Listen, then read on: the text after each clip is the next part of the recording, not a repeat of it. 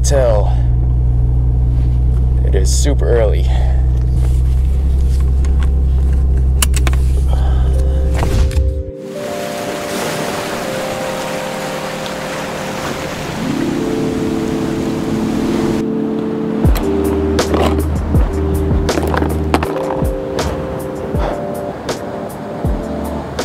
Well, good morning. Oh man, it is early again, and it just passed an extremely low tide. It's actually a negative tide that peaked about 45 minutes ago. Today should be great. Last time I came out here, I got blown out. Wind was super strong, so big swells, a lot of wind. Couldn't really fish. Today the swells are a lot better. Doesn't seem too rough. Let's get started.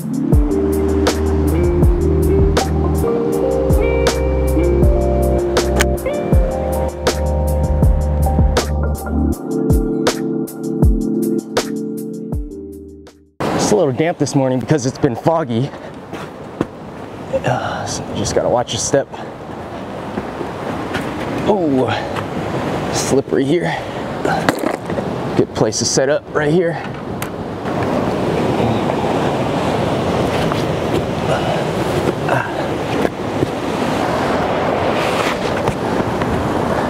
Let's drop our stuff down and then come back and get you guys.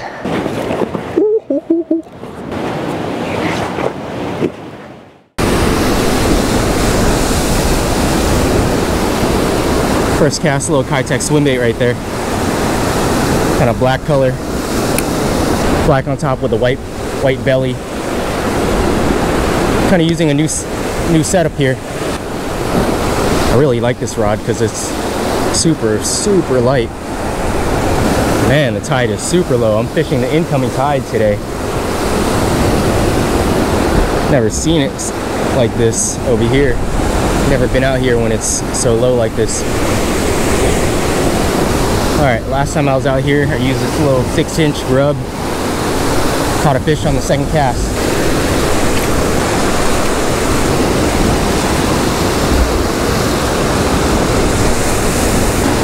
See how this worm does. I put an actual worm on there.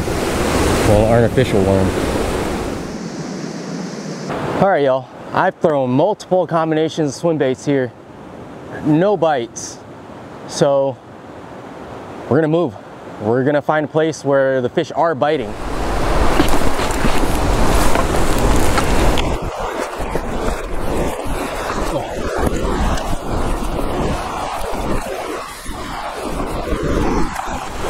Oh man, I just dropped my lens cover right there. I was up there and it fell off. Actually fell down this crack here. I was like, oh man, it's gone forever. I'm not gonna be able to find it. And luckily it's here. I see it. Just don't know if I could get my arm down there. It's kind of an awkward spot. All right. Oh yeah, got it. Whew. All right, let's get fishing.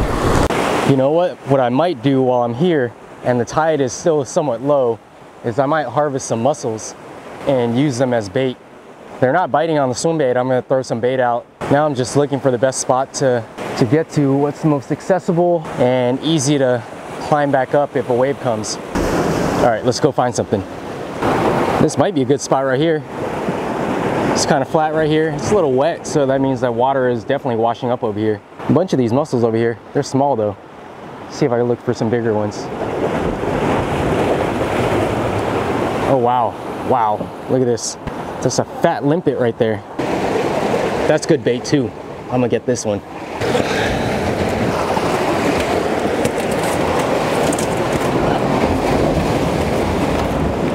These guys are limpets. They're like basically snails.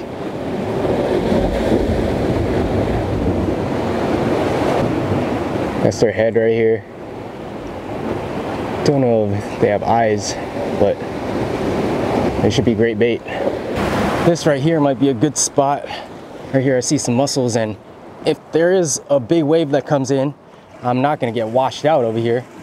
I will get wet though. So I just gotta wait. But I just need a few mussels, and I see some here.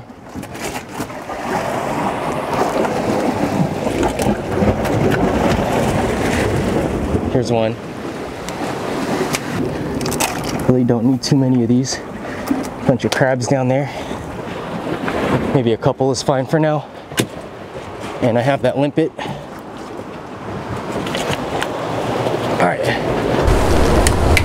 What I can do right now is store my bait in the shade. And I'm gonna tie on a classic fish finder rig. You guys know why, right? So I need to find me some fish. Goodness. Bite today is crazy. It's so bad.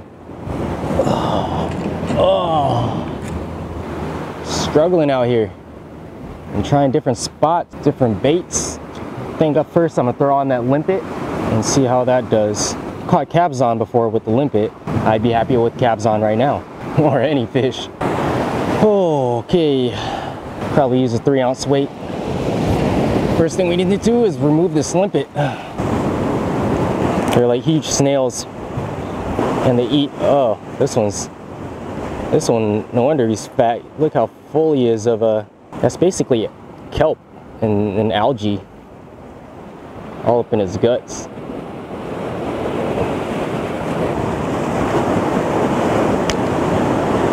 So that's the meat, and that's the shell, basically with all the guts. The good thing about limpets are that the meat is super tough, so they're gonna stay on the hook well. All right, man, wish me luck, y'all, because I'm gonna need it. It's really not a far cast at all. And now we wait. Well, even though that limpet is supposed to stay on the hook well, it didn't, came off. Don't know if something pecked it off or what.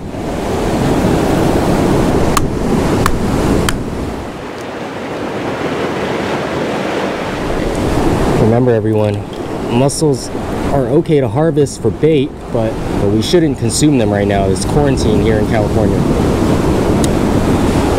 Just a reminder.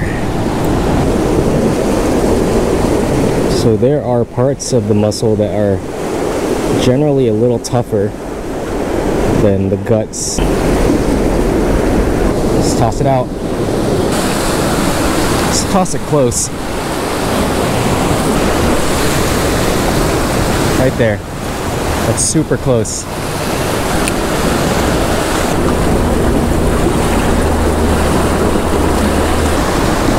I got some bites. Got it. Got it. I wonder what it is. Got it. Cabazon? I don't know. Rockfish? Finally. Finally got something. It's a little fighter though. So kind of heavy. What is it? Come here. Finally. What is it? Oh, it's a nice greenling. Oh, there's a fat greenling. Another greenling. Woo, hoo, hoo. Oh man. Finally. Dude, yo. Finally. Finally. After all day, nothing was biting. And I come across a fat kelp greenling. This red color though. But man, finally, I tried everything today. He's still got some of the muscle in his mouth. That is a chunky greenling right there. I tried everything from swim baits, different presentations, different types of swim baits. Oh, nothing worked. Had to harvest some bait. I didn't bring any bait today, so looked around, found a limpet, found some mussels, bit on the mussels. Oh man. Finally, that's gonna be my lunch. And I'm hungry now.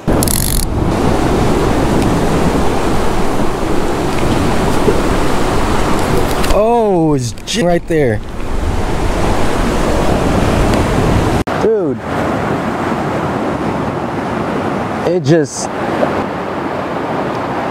I think it just came. like right there. Does anyone know what that is? Yeah, I just saw it come out. I don't know if I got that on camera. I feel kind of wrong just zooming in right here, but you know, let him do his thing.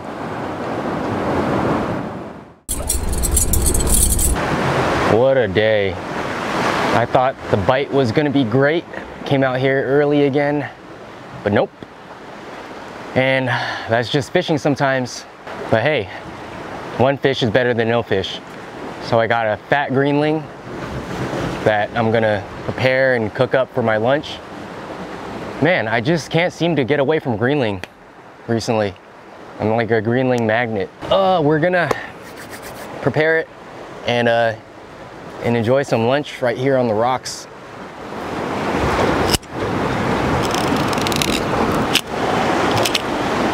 All right, got 2 fillets here. One thing you gotta be careful of. Oh man, let's check this out, guys.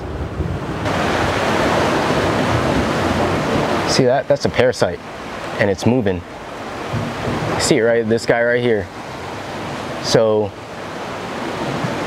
that's right in the middle of the fillet, and so you need to cook these guys thoroughly. Also check them for parasites and stuff like that. I mean, it's definitely trying to get away right now. Look at that thing move. Oh shoot, it's huge. Oh my goodness. I'll pull it out. But yeah, just make sure you cook your fish thoroughly. It's thought that the more parasites a fish has, the healthier the fish actually.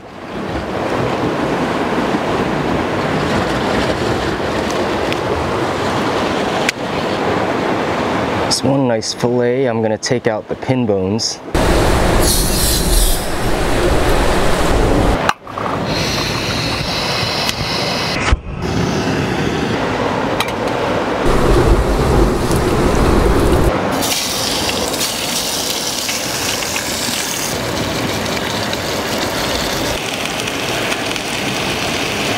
It is almost done. We've got some lemon pepper, onion powder, salt, garlic powder. Real simple, but rockfish just tastes amazing. You know that it's done when it goes from a translucent color to this white color. And the meat will become super flaky. Let's turn off the heat. Throw a little black pepper in there, and we're good to go. Got ourselves some delicious right here. Ooh wee. Here, let's get this really big piece, right? If there's a big, yep, so easy to just flake off and come off like that, and it's pure white meat inside. Woo, let's go. I'm hungry. That's just one plate too. I'm gonna eat both of them after I try this. Cheers, guys. That was a day.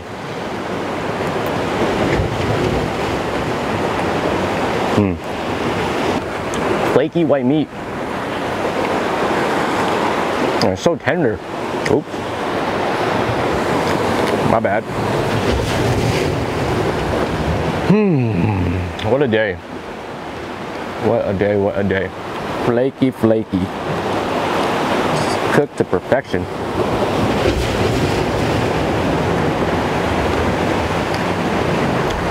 Thank you, Greenland. You are delicious. I thought the bite would be great today. Everything predicted it to be great. So lunar calendar, which I don't really look at, but the swells and the wind, we're good today. Anyway, yeah, what do you guys think are important factors when it comes to your shore fishing? Let me know. Let me know in the comments. Greenling cooked up fresh like this, gotta be one of my favorite fish. So amazingly tender. This was a stud of a greenling. Gave me a little surprise too, a little squirt squirt, you know what I mean? Can't get any better than this. We got an amazing view. Check this out, guys.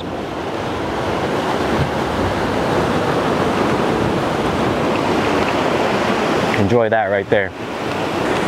Anyway, I'm gonna go ahead and cook up the last of that greenling and have that, enjoy that, take a little chill break, just sit here and be thankful for what we have, and then I'm gonna hit that hike back. So catch you guys next time. Hope you guys enjoyed this little journey with me.